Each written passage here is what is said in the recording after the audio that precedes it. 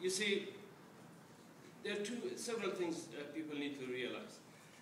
First, any imperial force, west, east, or any, or center, any imperialist force from whatever background they come, they invest in a small group with grievances.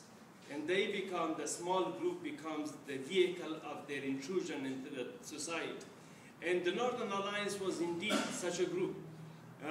The people tend to focus on Taliban, evil, Taliban, evil, Taliban, evil. People seem to have forgotten what was going on before Taliban. And Kabul was divided into more than 40 different zones. And if you had to go from one zone to another, you had to read your prayer because the likelihood of you returning alive was very dim. And hundreds of women disappeared, got raped by these criminals.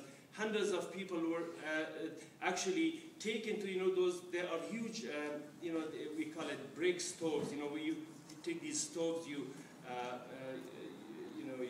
cook ovens, huge ovens, brick ovens.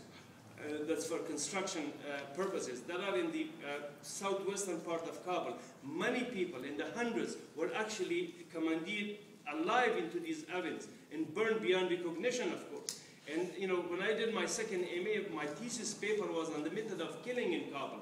They used to kill a person, these warlords, chop their head off. They would take a cloth, shove it in the person's neck and leave the body. The body would swirl. They would call it Dance of the Dead. These were the method. The Taliban didn't just fall from the sky. They are the people of Afghanistan. As to why they're conservative, they have very narrow, limited view of the world. Of course, what do you expect? They were brought up in refugee camps. They had no worldview unshown beyond the refugee camps. They lived in their minute, small villages. Their entire worldview of education was confined to their own small mosque. As if this was not enough, then you had to come also bomb them and kill them.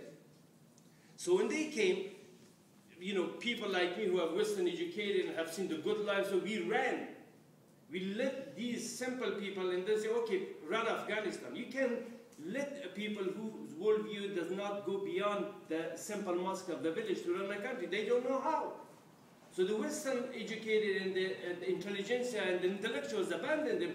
What do you expect? That's all they know. So when the Americans invaded, I remember, you probably remember that there was a big hoopla about Operation Anaconda in 2002. Operation Anaconda, Operation Anaconda. Made a huge fuss out of it, and they had thousands of forces attack this one area called Shahi Kot in southeastern Afghanistan. The Taliban former commander, his name was Saifur Rahman Mansour, he had a seminary there. He sent a couple of his envoys to the US base there. He said, look, don't touch us, we don't touch you. We have a seminary here, please do not intervene in our affairs. You just do whatever you want. Whatever we made a mistake or you did a mistake, it's over, it's done with. The following, or the couple of days following that emissary, they went and bombed that seminary. When they bombed that seminary, he said, you made a mistake. And that was indeed so. 120 Afghan fighters, along with, I think, about 100 or so Uzbek fighters. They went to the Shahi Kot area. This war went for about 2 weeks, I believe. I went step by step inside interviewed actual combatants and so forth. At the end of the day, the report was done that 7 US soldiers had lost their life and 3 Chinook helicopters were shot down. This is the military falla. A Chinook helicopter doesn't fly empty. A Chinook helicopter usually have 30 individuals on them.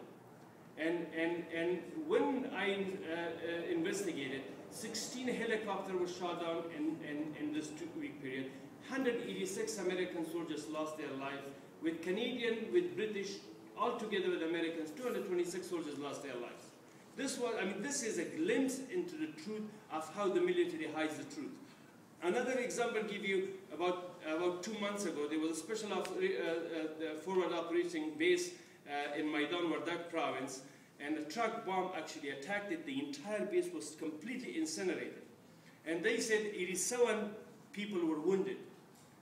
When I found out, I have a friend of a friend of mine who happens to be a translator. I strongly condemn that, but nonetheless, For information purposes, it was good. He just returned, at that time he came for vacation to Chicago. Information that I obtained and information that I have collected from him. And I told him, what do you think about the 87 wounded? He started laughing loud. I told him, why are you laughing? I said, are you kidding me? He was translator, but he was also sonographer. He ended up working in the hospital. He said, forget it, man. There was no wounded. Helicopters are full of dead were landing until later that day. Altogether, 110 soldiers were killed, and 90-something were wounded. So this is, of course, the truth factor. Now,